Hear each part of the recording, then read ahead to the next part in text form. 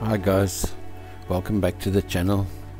Haven't had a video out in quite a while. We've been really busy at the moment with everyday life and everything going on around us.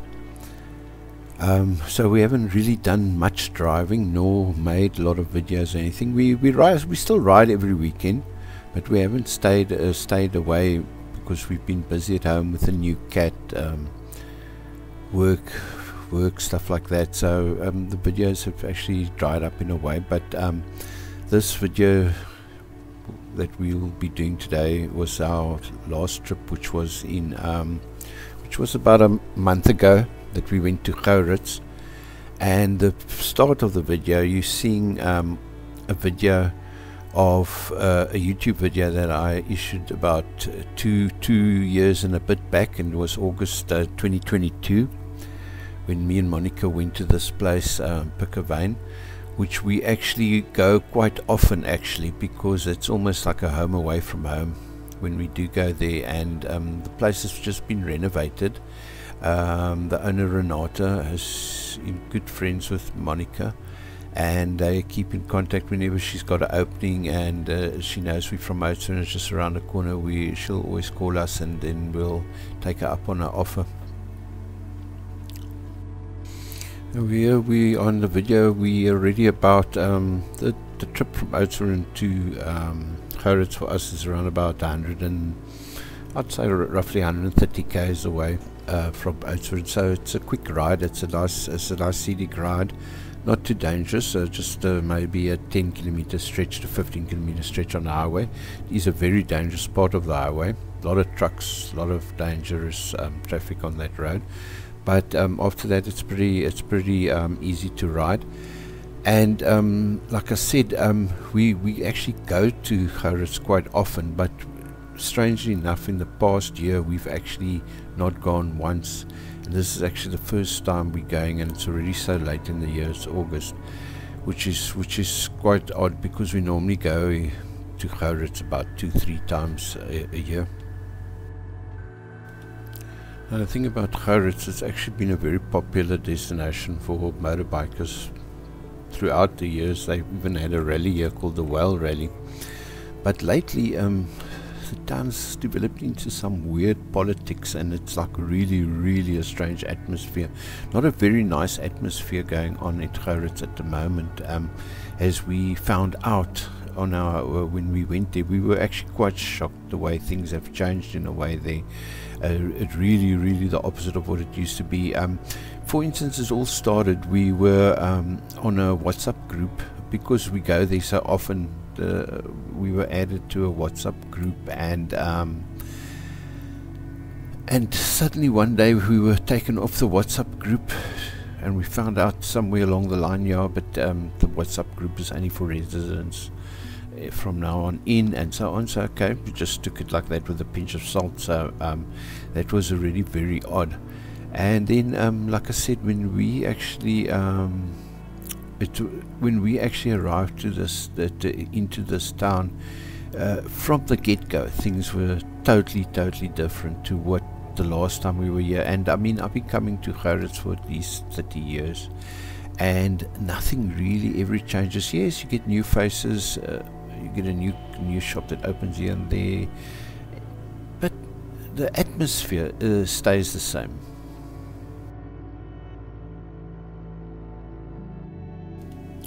Just to, like I mentioned about the Whale Rally, which was a motorbike rally that was also suddenly stopped in this time that we haven't been here for some or other reason.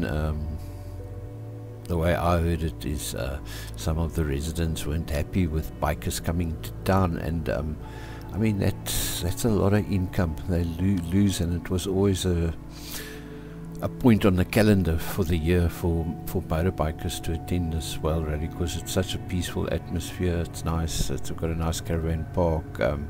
We can actually camp and so on. So everyone looked forward to it, and there where things already started to get funny, well, sounded funny to us.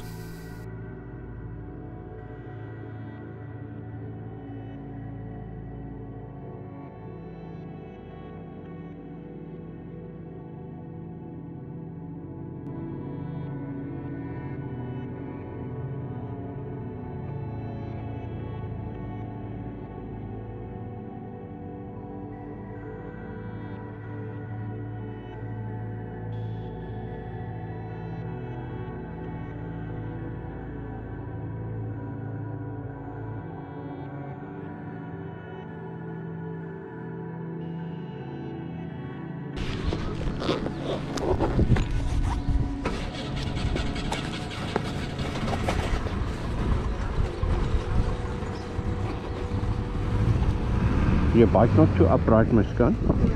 Is it? Okay, just hold my glass and go put your center stand up, or just reverse your bike a bit more back. Is it the same guy that's always here? No. Yeah. So ons right as ons hier's 'n park vir 'n rukkie. Dis net die bike stoot of anders is hy te getilted. Waar is die ander mense? Die vorige mense? Is dit julle? Sorry? Lloyd? Hy bestuur hierdie pomp en die restaurant is syne. O, En Suzette is die eienaar van die pomp. okay, daar moes altyd 'n ander ou met 'n vrou en O nee, hulle is weg. is hulle weg, al 'n hele rukkie. Okay, ek sien. Nee, ons ek kan nie goed sien met brille. Toe sê ek vir my vrou, dis nog al dieselfde mense. Nee, dis ander mense. He says the new owners of the restaurant people that own the pump stop. So we just pause a minute there, and that was the first minute. We always, when we get into Gouritz, we always stop here because it's got a pub.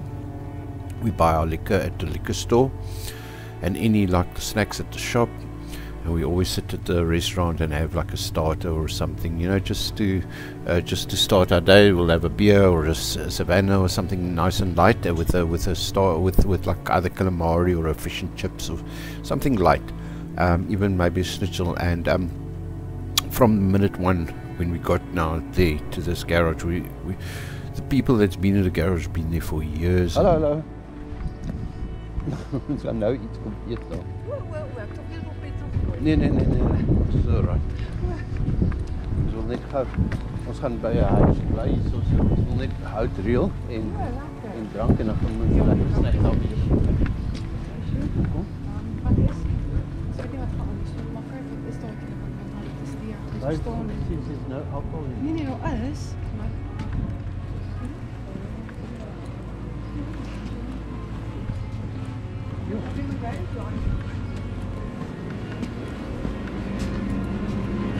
Hallo. Kan het gedaan? Goed, dankie. Maar kijk maar daar is wat van nou en het is maar weer. Ons krijg is maandag en woensdag vooraan. Now this is the second one that started. I mean, well, you could actually see before we walked in here, you saw how empty the mall was. And we're talking here, it's around about 1:30 on a Saturday. And whenever we've been there, there's always been a buzz of activity. I mean, that's almost like the center of town. So you got the people coming in and buying at the shop. You got people sitting at the restaurant watching sports, rugby, and stuff like that, having a drink. There's always activity, and throughout the years there's always been activity. But you could see when we parked our bikes, and you saw how empty the whole parking lot was and how eerily quiet it is now. When it comes to this liquor store is owned by a guy that used to be from Oudtshoorn, and he has 2 liquor stores in Gouritz, and both of them are totally empty. I mean, I'm telling you now, if there was 2,000 rands of stock in the whole liquor store, that was a lot. And we asked, what about the other one? He says the other one's even less stock. And we asked him, but what's happening? No one knows. No one's saying anything. No, it's like just a hush situation. So we were really quite taken back already just with that. So, well, we got ourselves a bottle of wine, Grosser. There was one Grosser standing on a round table, and I took a quarter beer, a quarter beer, and a bottle of whiskey. There was only 4 bottles of whiskey on the rack, and we took one of the 4. The next stop that we did was the restaurant next door to the liquor store, and when we got there, that was also totally new owners. No liquor license, no bar, so that was already very odd. No one eating out at the restaurant. It was totally empty. There was waiters, which never was before, like this, like was a very like up close place. But up-class place with no customers in the first place, right? And it's with a diner atmosphere, but a strange diner atmosphere. But the guy still came up to us and he told us, yeah, he's not the kind of guy that wants to sell fish and chips in a town like this. He wants to do his thing here, and his thing was like, he told us his best friend was a chef at Santon or somewhere, and he was visiting him, so he's in the kitchen making food, and he's got these waiters and stuff. But the whole atmosphere was totally bad. I mean, and I mean, when I say totally bad, it's not just this must be going for quite a while, because there's nobody's there. So like I don't know. I don't stay in Gouritz. I'm off the groups, so I wouldn't know what the politics is. But put it this way, me and Monica, we just had a starter. Luckily, we could open our bottle of wine and our beer that I'd bought next door to enjoy with our food. But we just ordered a starters. There wasn't much on the menu. Yes, there was pizza, I guess. That's quick and easy that you can say yes, that stuff. But what there was on the menu was like sushi and weird high-end stuff, because just the little snack that me and Monica had as a starter costed us more than 400, nearly 500 rand, and that's just for a starter, and that does not include liquor. So this place where we're talking about, I didn't even know what the name used to be, but the locals used to come there, watch rugby on. They had a nice little pub going. It was very civil. It was just very civil, very, very, very nice atmosphere. But yes, and then you'd meet locals there, and that's how. And they were always, the locals that were there were always very welcoming. They always tell you what's going on in town, and they make you feel welcome. But the atmosphere where was more of a business transaction taking place than a hospitality being offered. So that's weird, and yeah, that was really strange. Thank you very much. Okay. Wherever we go, there's a cat. Flipping crazy. And this is a beautiful cat, got a color of a tiger. Gaan jy die dinge sit jou die ys insit, so?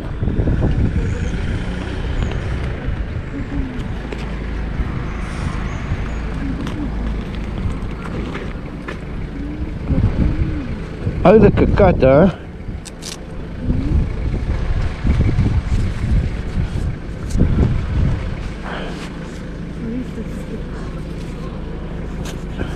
You know what, eh, babes? His tail's also been cut. A little bit, yeah. If you look at his tail, the point is missing.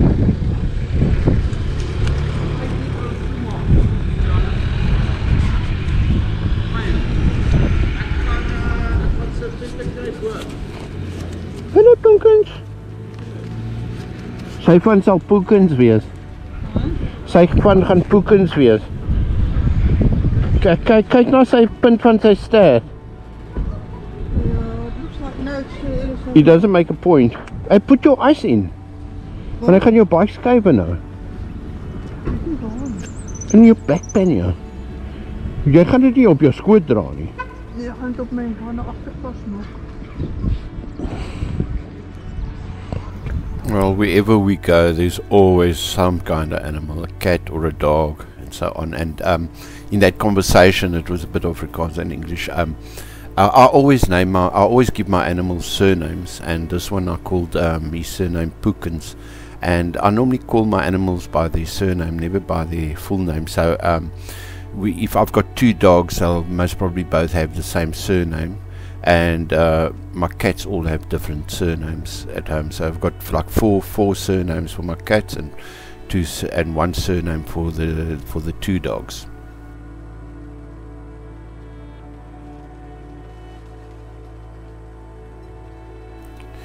From here we are a kilometer away from the Pikavane, the house that we're going to be staying in. And like I mentioned earlier, the house is owned by, I think, these people. They stay in a Transvaal, Renata and a family. And they've just renovated this house. We've stayed at this house maybe over 10, 15 times in the past. So we know the house very well. And we were quite inquisitive to see the renovations, because the house for us was always very comfortable.